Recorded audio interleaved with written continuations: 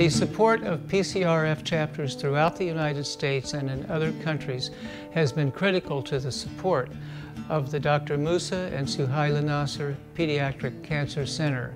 PCRF members who are interested in supporting this can be assured that their donations are being used very wisely, and I encourage people to consider making donations to this very worthy project.